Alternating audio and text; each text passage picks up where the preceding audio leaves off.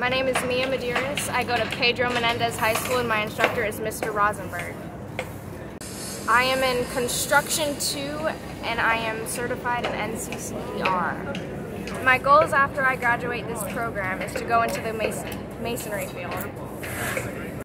At Skills USA, I learned that you can't always be right with something. There are errors, but you can get through them and work towards being better.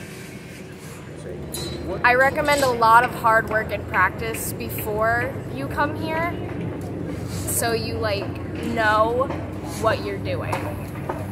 You should hire me because I've been working in construction for the last 2 years. I've been working with masonry for the last 6 months. And even though I'm not the best, I'm still working to where I can be better than what I am. Being a female in construction, I can bring active listening skills when I'm working.